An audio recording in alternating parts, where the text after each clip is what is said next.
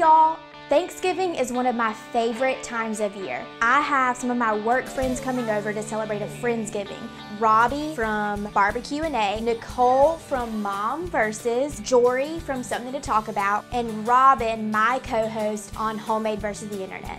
I'm in charge of the main dish, so I'm gonna make the traditional Thanksgiving turkey, but I'm gonna make it chicken fried. Let's get in the kitchen and start cooking. I grew up eating fried turkey for my Thanksgiving main. I wanted to kind of play off of that for my Friendsgiving, but make it a lot easier on myself. So I'm gonna make them chicken fried turkey. Just like chicken fried chicken or chicken fried steak, I have turkey cutlets that I'm going to batter and fry and serve with gravy. It's gonna be delicious. To start off my dredging mixture, I have to get all-purpose flour, and I'm going to mix it with saltine crackers, some salt and pepper, and some cayenne. My recipe calls for 2.5 cups of flour. I'm just gonna kind of eyeball it. Y'all, this is a really cool recipe because it mixes breadcrumbs, which are already crunchy, with flour. The saltines add such a nice crunch, and they have just big pieces that flake off whenever you eat them.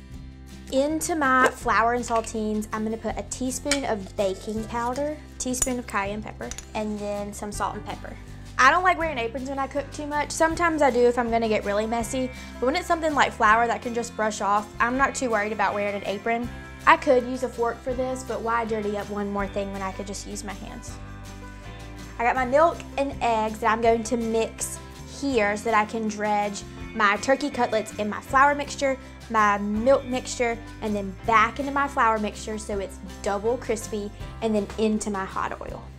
This is peanut oil. You can use canola oil, you can use pure olive oil, but not extra virgin olive oil. Whatever your preferred frying oil is totally fine. I like to fry in peanut oil because I like the way that it gives a little bit more even browning, and I like the flavor that it adds. I'm heating this over medium-high heat, and the oil is about 1/2 inch deep in the skillet.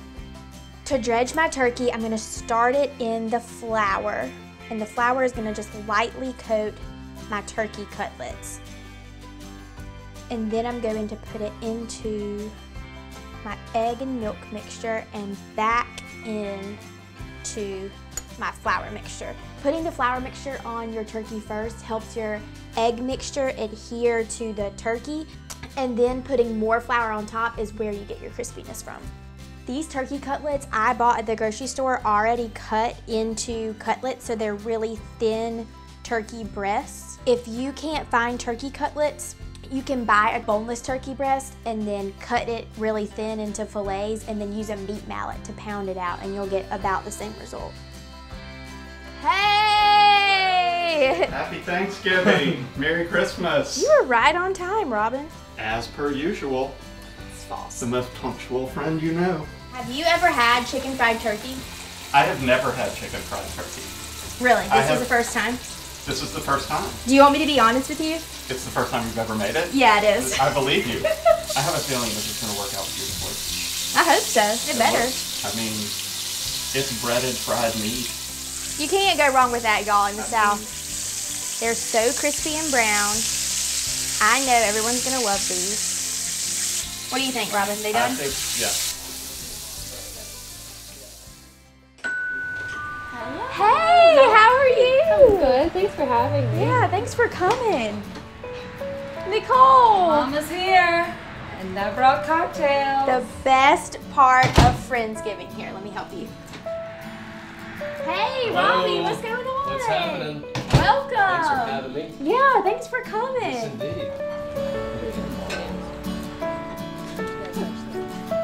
Happy Thanksgiving. Oh, thanks. Happy Thanksgiving, Ivy. Thanks. Thanks for That was having awesome. Oh, is this turkey?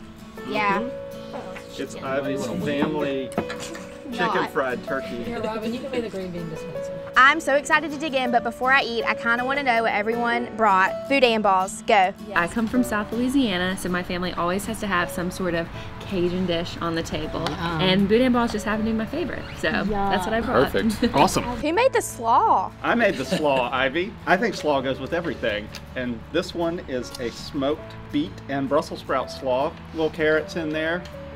I always think you need to break the brown color palette and have a little freshness on your plate. So eat the rainbow. You're Nicole, totally what good. did you bring? This is my family, so we always have to incorporate an Italian something into our traditional American Thanksgiving. So this is an Italian green bean casserole. So it tastes like a stuffed artichoke in a casserole dish. But I also brought the apple cider margarita. Cheers. Cheers to that. Because why not? Robby, what did you bring? I brought some brined and barbecued chicken with some Alabama white sauce. It's going to be delicious. Yum, that's the Yeah. perfect Alabama Thanksgiving. I think so.